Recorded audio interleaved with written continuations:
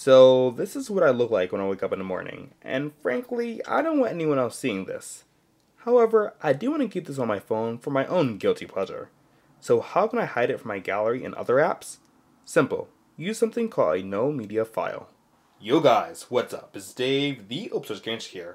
So today I want to show you a really quick video, which might be a little old to some of you, but if you're new to Android, this is definitely a useful video and just useful knowledge to know about. So the first thing you need to do is download a file explorer. You can use your favorite file explorer. I recommend using Explorer because it's free and it's just really easy to work with. Inside of Explorer, navigate to the folder with the media that you want to hide.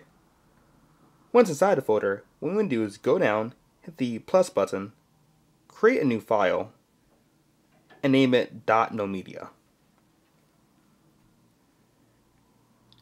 Once you create your .nomedia file, go back to your Photos app, and as you see, the photo is gone.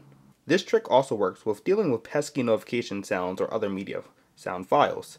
Once again, go into your folder, create a .nomedia, and then you go into something like a Google Play Music, and the folder is missing and completely hidden from the app.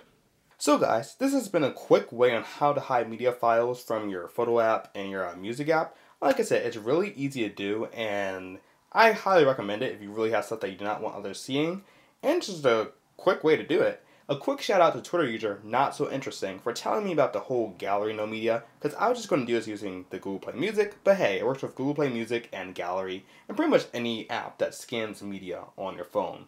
So guys, if you like this video, definitely give it a thumbs up, and as always, thanks for watching, and stay tuned for another galvanizing video. Thanks.